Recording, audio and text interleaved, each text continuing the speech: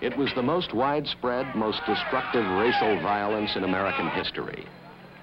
White people driving through the riot area were considered fair game, whether young or old, men or women.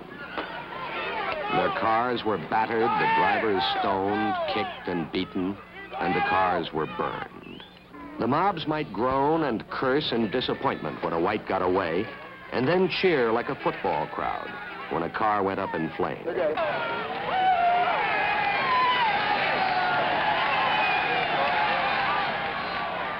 The burning and looting, the shooting and beating went on for nearly a week. It began, as many race riots have begun, with the arrest of a Negro by white officers, right here at this corner. In this case, 2 young Negroes were stopped by California highway patrolmen and charged with drunk driving. There was a scuffle and a crowd gathered.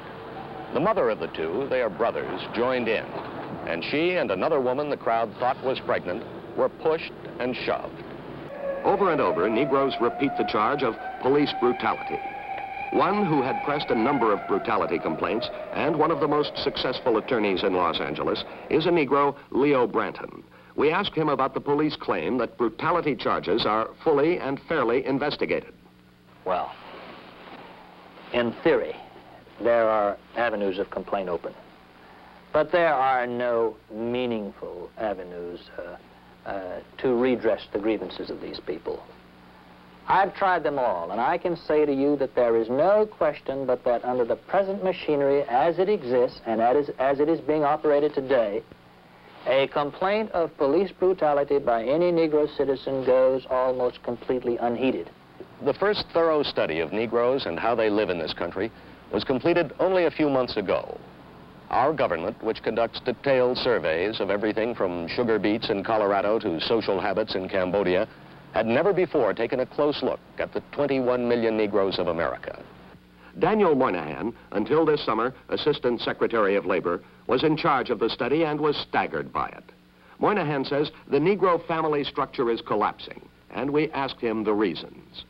The first is, remember that American slavery was the worst slavery the world has ever known. We can't get that into our heads because the standard of living of the slaves was high, perhaps. We don't see how awful it was. We deprived them of the sacraments as Christians. We deprived them of any institutions as family life.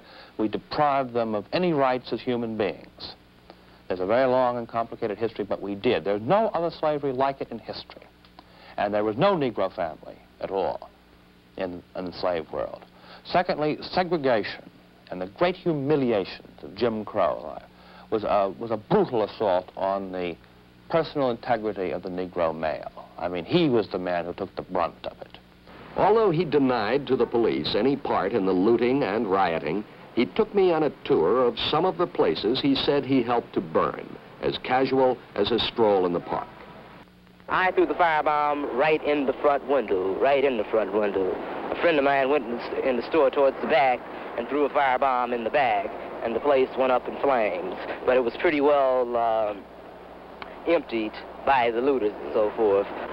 There isn't much left, is there? There is a burned up shirt and so forth that could have been gotten, could have been used. But most things were taken out before you burned. As much as we could possibly give.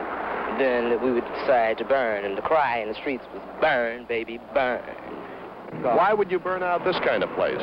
We decided to burn this store because we felt this man hadn't been doing nothing but gaming on us anyway.